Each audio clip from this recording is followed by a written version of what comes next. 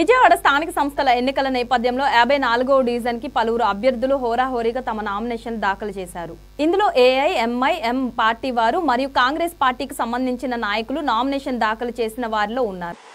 నా పేరు సమీరు. నేను 54వ డివిజన్ నుంచి ఎంఐఎం పార్టీ నుండి నేను కార్పొరేటర్ అభ్యర్థిగా పోటీ చేస్తున్నాను.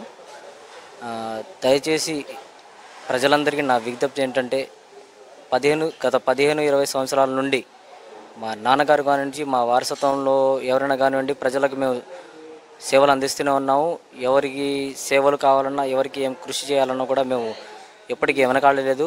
అందుచేతున ఈసారి మేము కార్పొరేటర్ అభ్యర్థిగా పోటీ చేసి గెలిచి మరీ ప్రజలకి ఏమైతే ఇంకా సేవలు కావాలో వాళ్ళకి మేము ఇంకా తోడుగా అండదండగా ఉండాలని చెప్పి ఈ నిర్ణయం తీసుకొని మేము మీ అండదండలు ఉండాలని చెప్పి మేము ఈ నిర్ణయం తీసుకొని ఈ సీటుకి మేము పోటీ చేయాల్సిందిగా మేము నిర్ణయించుకున్నాము. కావున ప్రజలందరికీ ఒకటే విజ్ఞప్తి ఏంటంటే మా అందరినీ మంచి మెజారిటీతో గెలిపించి మా సర్వీస్ని మరింత